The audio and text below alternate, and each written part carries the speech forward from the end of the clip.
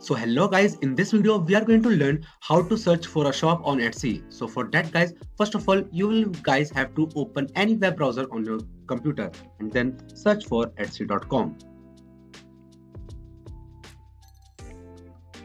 So guys, after coming on their website, you guys have to first of all log into your account, and then you guys will see this option right here, which is the search option for searching anything.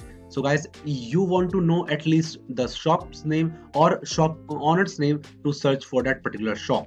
So guys, let's say I want to search for clothes, then I'll type clothes, and if you want to buy clothes from a certain shop, then you guys have to know that shop's name or that shop owner's name. And also guys, you can use the filters option that you see right below around here. So that's it for the video guys. If you find this video helpful, then please subscribe to our channel, and thanks for watching.